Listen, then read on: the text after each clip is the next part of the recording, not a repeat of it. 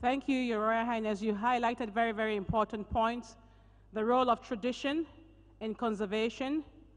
You've highlighted the role of women, that it's important to empower women to be able to address climate change issues, climate change adaptation, mitigation. You've talked about the African spirit of togetherness, the Ubuntu spirit that we have, and that's the spirit that we all need to bring together and be able to support the restoration agenda. Nananum, I'm just looking forward to the day that when somebody gives birth, we don't go with diapers, or we go with the plants to plant trees. I'm looking forward to the day that when you're being married off, I know it's done in Uganda, you bring trees to plant. And when somebody passes away, we also plant to relive their dreams. And I think that's one way, or several ways, of really promoting the restoration agenda in terms of institutionalizing our values, our culture, our beliefs. So once again, thank you very much, and we look forward to connecting with you all, traditional and cultural leaders here, in moving this agenda forward. In a very short moment, we would be having a panel discussion. I'll keep it short and sweet in the interest of time, because I know that it's been a long day. So I want to welcome already the panelists. The grounds have been laid for us to share with us some reflections and perspectives on the restoration agenda. Let me welcome Mamadou Diakite from NEPAD and AFRI 100, Senior Manager for Sustainable Land Management. Mamadou, if you're here, please come on the podium. Let me welcome Stuart McGuinness, Global Director, Nature-Based Solutions Group, IUCN, please. Bernard Worm, Senior Policy Advisor, Officer at the German Federal Ministry for Economic Cooperation and Development, BMZ. Bernard? And a wonderful lady, Mutsamai Mambato, Managing Director, Afrolutionist, and AFR 100 Youth Ambassador.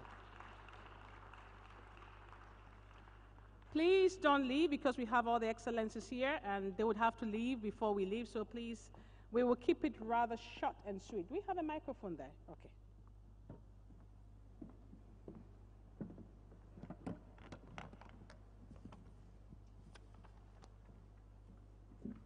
Hello? Can you hear me?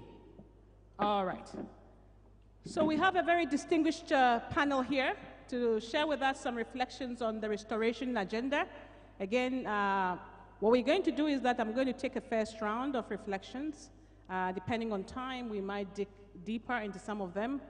And perhaps so that it doesn't become a monologue, take one or two questions. Okay. All right.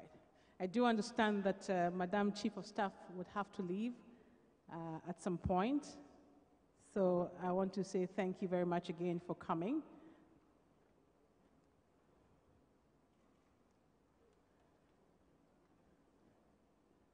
Please, let's recognize her as she goes back to deal with the issues of state, very important issues. And to thank her once again, Mama Yadasi.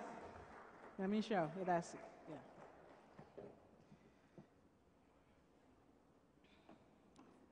So let me start off with Mamadou. I mean, you coming from NEPAD, you carrying the continental vision and dream of a new Africa that also supports the restoration agenda. Where do we stand in Africa? How do you see things? I mean, where are we? What are the opportunities? Where are the challenges? Particularly coming from the meetings on the AFR 100, what would you want to tell us? Okay. Keep it short and sweet. Very short. Thank you for the opportunity. Thank you, GLF.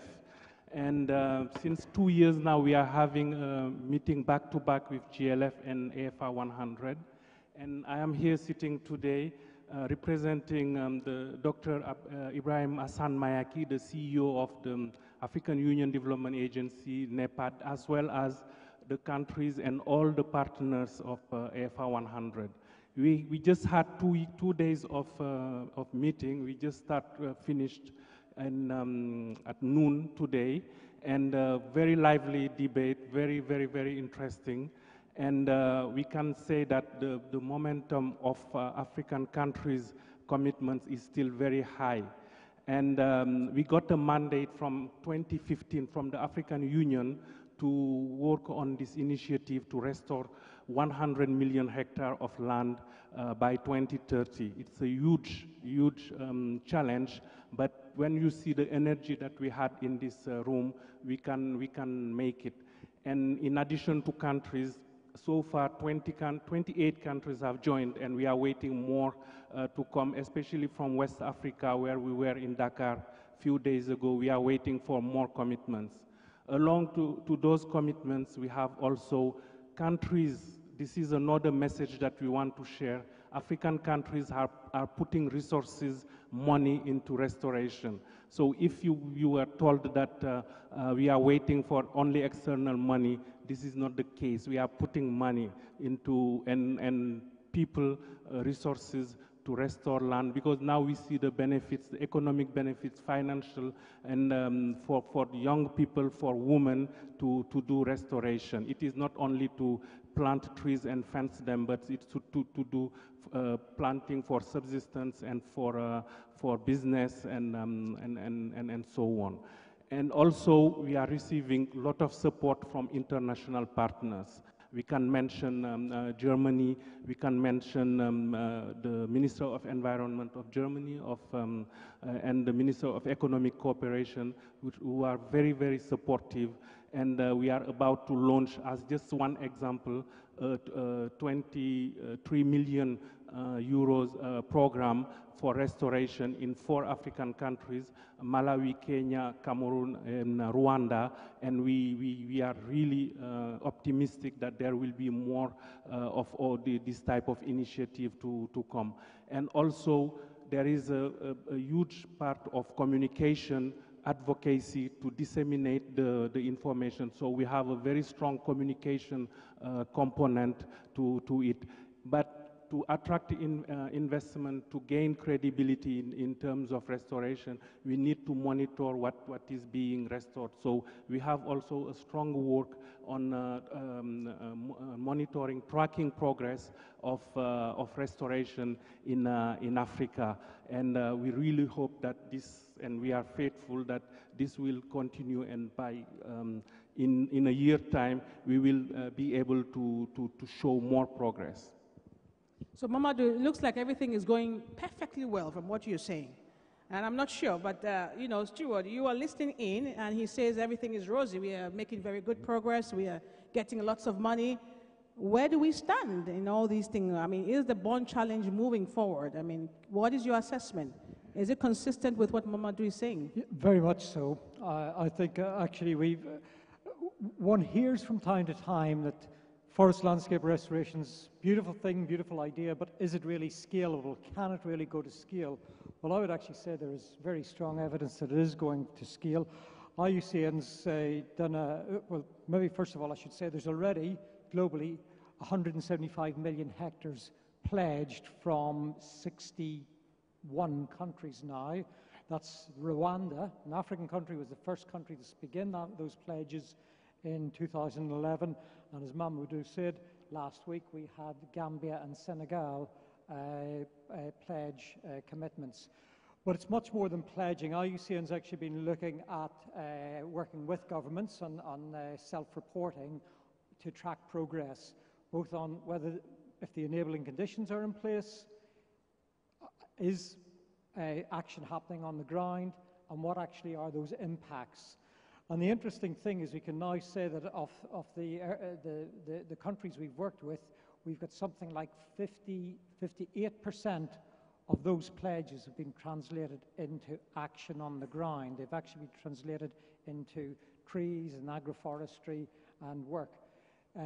The other thing is, I think another really interesting fact is that we talk about mobilizing resources, but from the work we've done, we can see that 80% of the payment of those efforts are coming from domestic sources. countries realize this is important, so they're reallocating resources to actually support restoration. And then in terms of impact, we're actually seeing significant amounts of carbon sequestered, and we're seeing new jobs created. At the minute, of those countries that we've worked with, 350,000 jobs have been, new jobs have been created. In Rwanda, where we actually had some gender differentiated sampling, we could see that that was split half-half. So I think actually that we have now got real examples that forest landscape restoration can go to scale. The challenge now is how we sustain it and how we actually expand that. All right, no, thank you very much, Stuart. I mean, talking about scalability and sustainability, and you were listening in, Bernard, from the development partners' point of view. Yes. And, you know, African NEPAD says everything is going well, we're doing very well. IUCN said we're making good progress, and we can track that. But what do you see as the needs?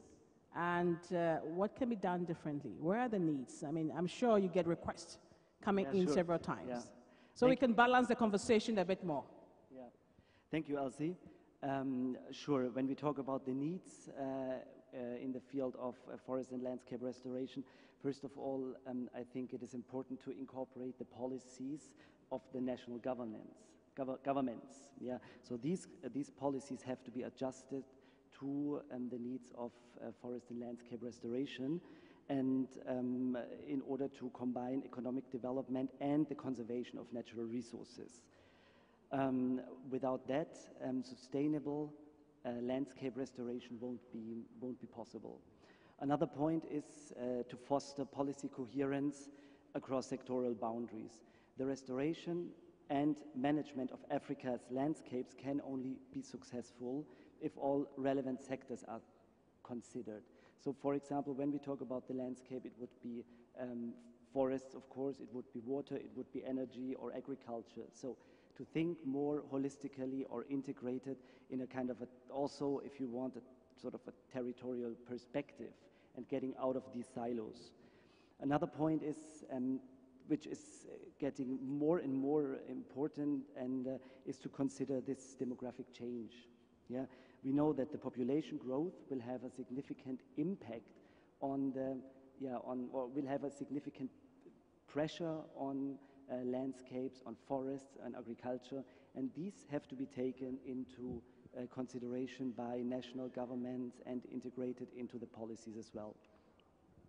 And then, of course, use innovative partnerships and cooperations at landscape level to strengthen local ownership. Also, that's what we just heard, and that's why I think this the statement of the Queen were very suitable. Even though the government is key for shaping the policy framework for restoring Africa's landscapes, local communities, rural populations, the expertise of the people living in the landscape has to be definitely integrated and considered to be successful. The conversation is still going on. We have NEPAD telling us about the good progress that African countries are making, the commitments that are coming, and of course we have IUCN building on the case, talking about the need for us to go at scale, but also sustain the gains that we have. And from the development partners' point of view, the need for us to integrate restoration into national planning processes. So the key issue around integration, mainstreaming has come out very clear. But now you're sitting there listening to all these people. Motsamai. Okay. Babato. Okay, let me see. Babato. You're listening and you're saying, okay. Now, from where you sit as an ambassador, as a youth, how does this whole thing play? How do you see the work and the role of the youth or other actors? Particularly, you've been listening to the Nabakereka, the cultural leaders, traditional leaders. How do you see that role, particularly from the youth's point of view? Thank you. Before we look into the youth and cultural and other players, non-state actors, as people who can inform land restoration, I think we need to tap into why they're excluded in the first place. And for the most part, when you look at the nature of how consultations happen and the implementation strategy as well as decision making, it's a hierarchical approach, right? It's top bottom. It's uniting action from above and below. It's not uniting action with the lateral stakeholders in mind. And I think that's the core of it. We have centralized the way in which we implement our development. We have centralized our knowledge. We have centralized our power and granting access to power. And that's the core reason why in one reality you would assume that you're making progress. And for a lot of actors who are on the grasslands, they don't see these things that we talk about in the reports. They're not necessarily super reflective. And it's because in the first place we've done centric work for at least the past 300 years. I come from Botswana, which is a country where it's now receiving a lot of global attention on the fact that the first modern civilizations of 130 years ago were existing in Makgadikgadi pans, which used to be Makgadikgadi salt lakes. And the main reason of their migration was based on climate change. So for us, climate change has been an issue for 130,000 years. Thank you for joining in on the conversation. But for the most part, when you look at how we, thank you. When you look at how we mitigate climate change, it should always come from the ground up, and it should always be lateral, decentralized knowledge and and nature of stakeholder engagement. It doesn't make any sense for an international organization to start thinking of grassroots movements as an afterthought after they've had their multiple consultations and multiple gatherings of this very kind. It makes a lot more sense. Thank you. It makes, looking at the rate in which the earth is becoming more and more dangerous for us to live as human beings, it makes a lot more sense for us to work on a lateral level. For cultural leaders and young people and women, especially rural women, to be engaged at the beginning. When you identify a country that is going through deforestation or desertification, it's easy, you just talk to the people and you hear the solutions that come from there. We have knowledge of history of 70,000 years. It could have easily been included in some of the ratifications made in the Paris Agreement. Barumbukushu Baye, Basara people, they exist, they have long been there before a lot of this industrialization. We can mitigate land deforestation and other forms of afforestation in our continent. I just think we just need to be more open-minded and change our lenses from the core in order to move forward. Thank you. No, I mean, you've hit the right point on the need for stakeholder engagement, to talk to the right people, and really let's get out of this centralized approach. I will come back to the panelists later on because I don't think you're going to the crux of the issue. Everything seems to be okay. But by 2030, I mean, we are far away from this restoration. I know we're making good progress and we want to see the glass half full, but we also do have some challenges. And I think at this stage I would allow one or two people from the audience to share some reflections of where they sit, how they see things. And then I'll come back to the panel for some more, because we don't want to leave here just say everything is fine. I mean, where are the issues we have to address? And I don't think you've hit on those issues as of yet. Who is inspired? All right. I'll take one gentleman here. Somebody has a microphone to give? Let's be quick.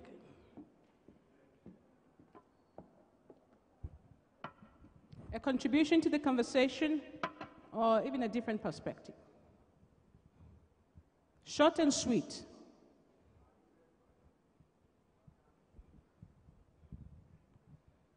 Okay, thank you very much. Once again, I'm Leo Tuinomwanji from Uganda. Restoration of landscapes should now focus on restoring people, because you cannot restore landscapes unless you yourself are restored. So, like the Queen indicated, people must be restored if they are to restore the landscapes. Restored? We have for some time focused and neglected the values of the people. In the morning we said, the family is key. And secondly, the community. And now this family for some time has been lost. Our actions are because people are no longer being brought up with the right values. And so they have negative actions towards nature. Degradation has come, and that's why we are talking about restoration. You restore what has been degraded. And it is us, it is me, it is you, it is man who has destroyed it. Now, we want to restore the landscape. And who is going to restore it? It is man. And what we are saying now, the focus, the inspiration is that man should be restored first. You must change. You must change if you want to restore. You cannot restore nature if you yourself. I think you get the point. It starts with you. Very, very profound. We cannot be restoring landscapes if we ourselves are not restored. And restoring ourselves means going back to our values and our beliefs and our traditions. Okay. I'll take one more, and I hope there's a lady there. There has to be some gender balance here. Okay, all right.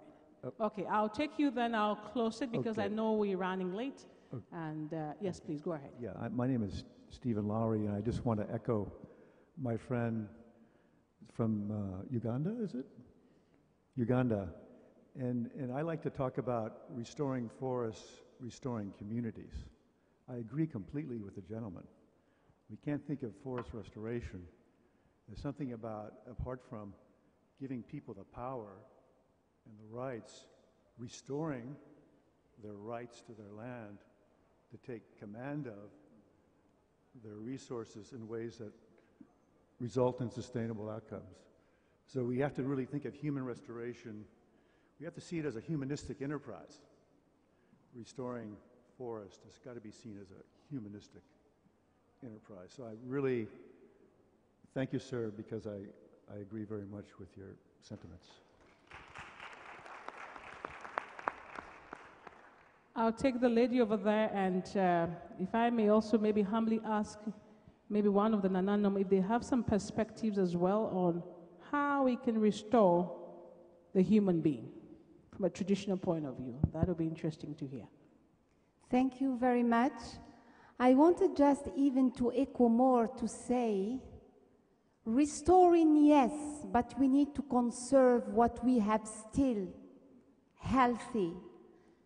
And mobilizing resources to restore, yes, but we need to stop those investments that are degraded land, So I think it's really important to also have a look at that disenabling environment that is still there and that is destroying the land and the people and the nature. So we need to have a lot of work and support, and with friends that are supporting restoration, continue also to bring the message to stop the perverse investments and the degrading investments. Thank you very much.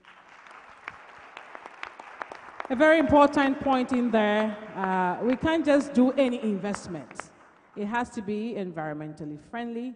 So money can be coming in, but it's destroying your lives, it's destroying the communities, it's destroying the country, and we have to be very careful and savvy on what investments we do for our countries. All right. Okay. I think Nana wants to say something.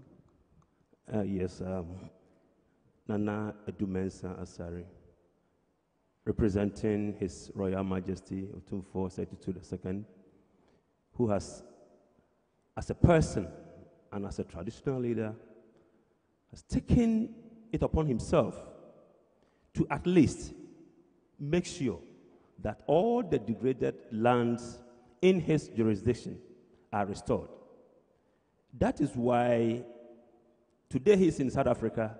He has asked 2 chiefs and 4 gentlemen, including his personal chief of staff, to be present at this forum.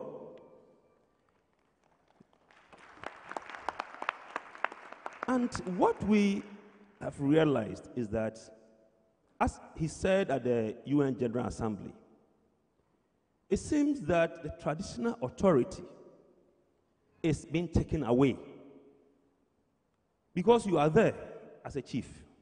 And before you realize, a concession is given to somebody to come and mine, come and do cut timber. I mean, do all these things to degrade the land, and you are there, you can speak. I think it's time that the authority of the traditional leaders are restored. And we have resolved to take it back. In fact, what we're doing in Ashanti region, we don't want to involve any political or governmental organization. So that if one political authority term ends and you don't have access to the other one, you don't have any opportunity to continue with your brain. So what we're doing is that we're touching base with the people.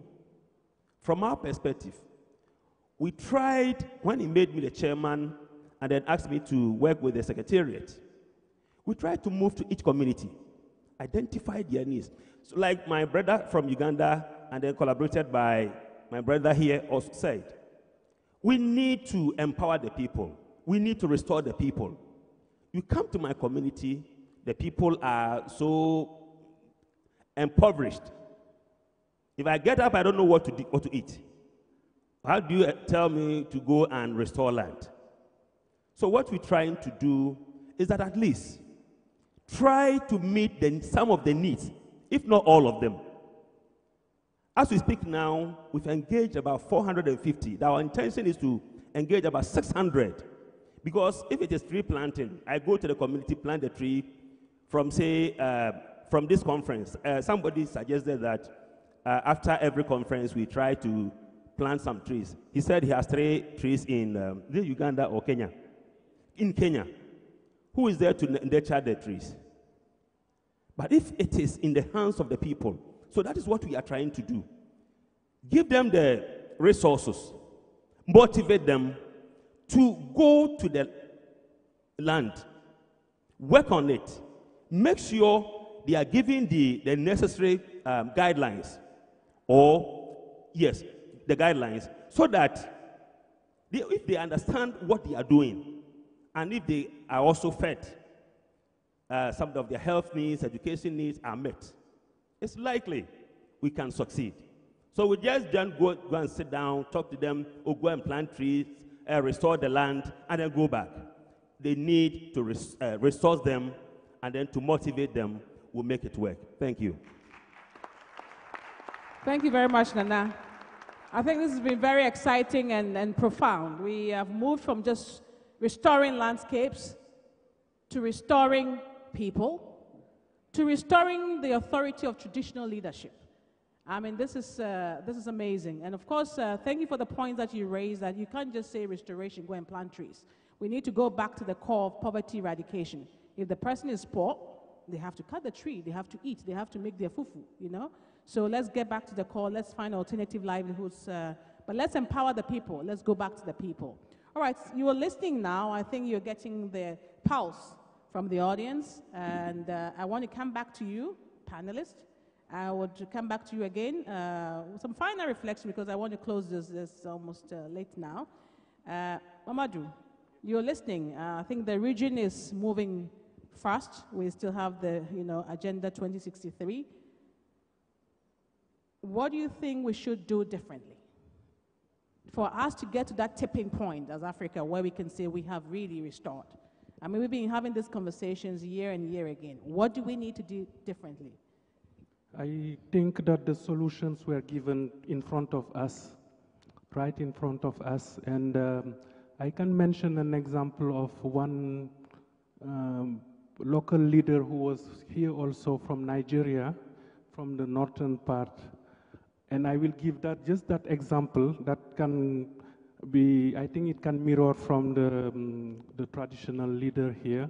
What he did, observing that his constituency has a lot of poverty and a lot of land.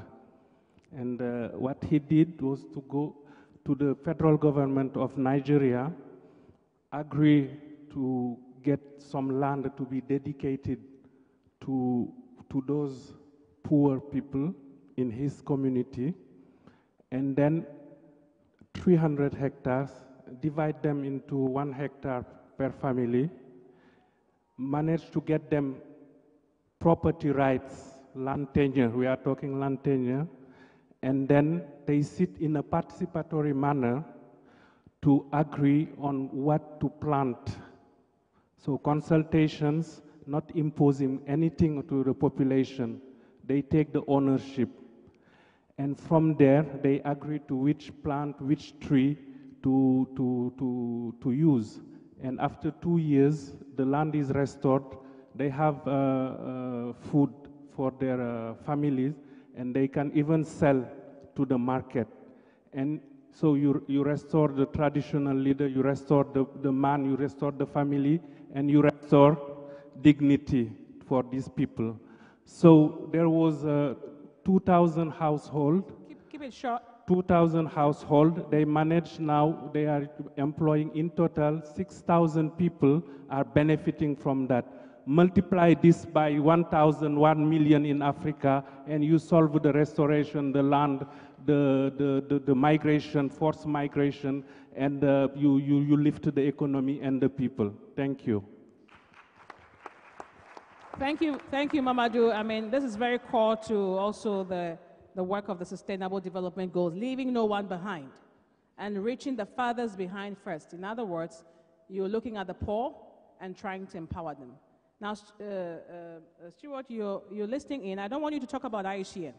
I want you to talk about a coordinated approach from development partners to help this restoration agenda, because sometimes we also go different ways and we start pulling the governments and the countries and the community different way. How can we do things differently from a collaboration point of view? I think actually where things start are at the country level. I've always believed that it's the development partners as a group, need to respond to, they need to be demand responsive to the needs and requests at both the national and subnational level. I think the development partners need to listen and be adaptable. They need to be able to understand that restoration will take place in different forms and shapes according to those needs, that there's not one particular blueprint. And I actually think that's part of the reason why we've seen such progress on the forest landscape restoration, is because there hasn't been a single type of restoration pushed. There's been a wide breadth of restoration. So I would say actually what we need to do is we need to keep responding and listening to what's required at national level. A lot of the stuff has been actually said here already. And I think what the development partners need to do is to make sure that they hold back, they don't try to over-regulate, over-plan, over-manage from a top-down perspective, but really be there to respond and help support capacity and delivery. Thank you very much. So Bernard, any final thoughts from you? I mean, we have 11 years to 2030. What do you want to see looking back in 2030? Looking back from 2030 to the past decade, I think it is. I think what we learn here in this Global Landscapes Forum here in Ghana, in the previous ones, what we are learning through the AFR 100 annual partnership meetings, there is such a huge variety of experiences, of success stories, of opinions and views. I think it would be absolutely relevant to make finally use out of all that, yeah, and not continuing the way doing business as we are doing it so far. Yeah, so there is knowledge from the landscape level, from local communities. This has to be integrated into, finally into policies and be implemented. And I think this Global Landscapes Forum offers a very good opportunity for that. Well, thank you very much. Please, a round of applause for Bernard. It has to be business unusual. Literally, that's what you're saying. We have to do things differently. And you've come back to the core message that it has to be integrated into the national policy, national planning, national budgetary frameworks to be able to make sure that whatever we are doing are sustainable. Mbato, I was inspired when you spoke, and the world is looking at you now. Any final reflections from you, from where you sit, and how we can advance this course in a very tangible way? Tangibly speaking, we should be appreciative and grant visibility towards the many kinds of societies that exist in our world. Some of course, the most visible one would be the capitalistic society, the economies that are based on extractivism. But we are losing sight of so many societies that existed before that of capitalism. And I think that in moving forward towards restoration of land, particularly towards the areas of my concern, which is Botswana, Namibia, Zambia, and Angola in Southern Africa, we should, one, respect tradition, deeply respect tradition, and respect the tribes and the cultures that are deeply averse to capitalistic systems and that are still living. The world would know them as indigenous persons, but they're still living in the societies that are outside of the margins of capitalism, but not only just to respect their way of living, but to also appreciate that there's a wealth of knowledge that can be granted into how we can mitigate climate change and climate-based issues such as restoration in itself. And for the most part, we need to completely change our lens of how we do work. I'm so grateful that the previous speaker spoke of how they need to relinquish, development agencies must rather things start from a country level, and they relinquish this paternalistic approach of programming. We can't, Africa is a really big continent. It's the biggest continent in the world. And in terms of land restoration, from country to country and even within countries, the solutions can apply differently. So the most practical way to do that is to allow grassroots organizations and people living in rural areas, grant them the same autonomy that they have granted themselves, the agency that they have already within themselves to perform afforestation, restoration action within their societies. And then it will speak into the larger numbers that we want to have met in terms of the amount of million hectares that we want to restore on the continent. Thank you. So, a round of applause again for the panelists. And of course for me as well. I'm joking. Now let me try and summarize the key points that are coming out of these discussions. I think clearly we've heard that there's a need for strong leadership from the countries to address these issues of restoration. Nobody's going to do it for you. You have to do it yourself. We've also heard that we have to find local solutions to our problems. Okay, so let's go back to the roots. Let's talk to the communities. Let's empower them. We've also heard that, we can't parachute solutions from external sources. It has to be country-owned, country-led.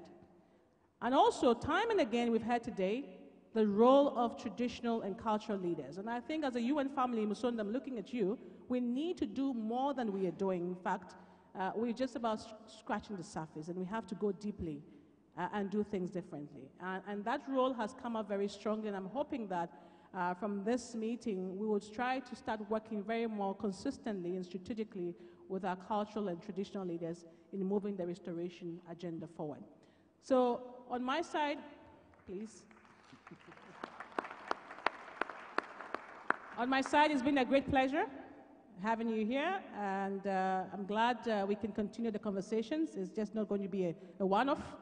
And I will now hand over to the GLF Secretariat to take us through the rest of the evening. But stay put, we have to let the traditional leaders leave first before we all do. So once again, thank you very much for listening in, and a round of applause for yourselves. Thank you. Thank you so much, Elsie, and our lovely speakers. This was an incredible discussion, and the audience for contributing such valuable insights. It's definitely reassuring that there's political backing, there's support from our cultural and young leaders as well. So I want to provide a little bit of insight into next steps for the evening. And there are two sessions which are going to happen right now. The first is a session on enhancing natural resource governance in Ghana, happening in Committee Hall 1, with hosts IUCN Ghana, Arocha Ghana, and SNV Ghana. And they will be sharing their experiences, particularly on the community natural resource management areas, CREMA. But if you wish to get a different insight into Ghana and CREMA projects through the eyes of youth, we invite you to a second session, which is happening in the Asase Fest.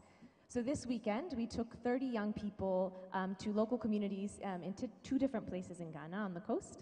And they will be sharing their videos, their pictures, their insights into that experience, and that is happening now as well. And then lastly, this evening at around 7 p.m., we have an incredible concert planned in the outside garden with 3 different Ghanaian local artists featuring primarily Rocky Douni.